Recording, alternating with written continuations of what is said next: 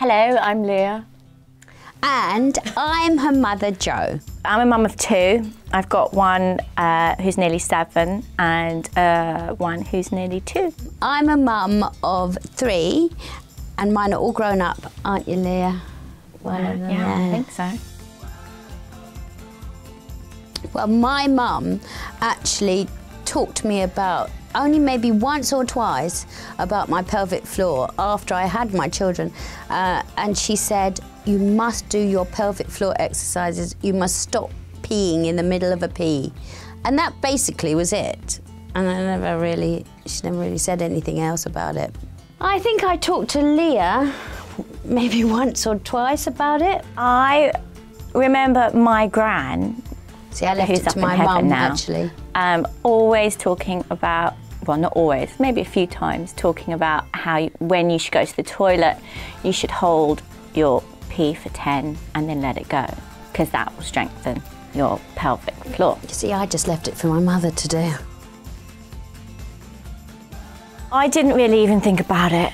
I was too busy kind of worrying about, you know, whether my milk would come in or, you know, just other things.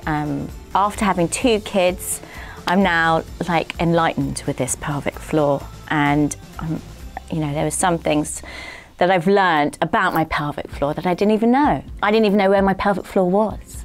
I didn't really give it a thought, actually. The only time I started thinking about my pelvic floor was when I would get a cough, and I would cough in the night, and I used to sort of, if it was a really bad cough, because I used to get bronchitis, I tended to wet myself. And then also, if I sneeze a really strong sneeze, I will also get a little bit of pee. Sorry. Sorry. Now, from now on, if I sneeze, you're going to be saying, have you wet yourself? But I'll be saying, no, because I use my little machine. Yes, your INNOVO machine. Yes. I think it's really important that other women are told about this. Yeah, I didn't realise that it was 1 in 3 women suffer from weak pelvic floor. So, and by learning all about this now, I think it's so important that we speak up about it, and once you start talking about it, other women feel better about talking about it as well. You know, if she can talk about it, yeah. Oh yes, that happens to me. Oh, that sort of thing. Well, it's kind of a comfort, isn't it, that you're not alone, and that other women suffer from this, and you know, men do too. But at the moment, you know, we're here for the women. It's a great movement. I think it's fantastic, and I think we should be freer to talk about things like this and help other women as well. My granny had a big operation, and she suffered a lot with it, and it took her a long time to recover. So I certainly don't want to go down that route. So no, not at all. Neither do I. So I'm going to use my INNOVO as much as I can. Is when I do a really strong sneeze and when I get a bad cough. And my moment of weakness is jumping on a trampoline and sneezing occasionally. I loved it. I loved the feeling of using my INNOVO. I was a bit cautious at first.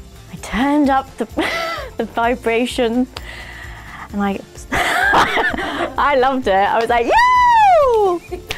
And after about half an hour, I was like, yeah, okay, I'm just gonna take it off now and maybe do it again tomorrow.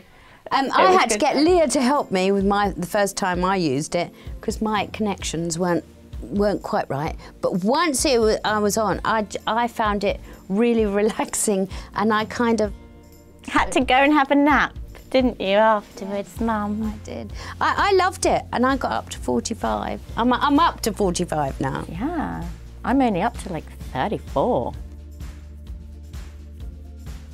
My advice for any woman out there is, for every woman out there, is to strengthen your pelvic floor, and because then it's only going to help you in the future.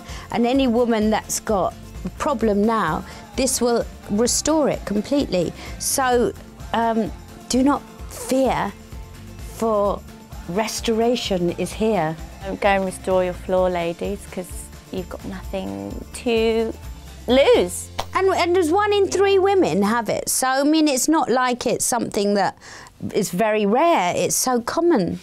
Yeah.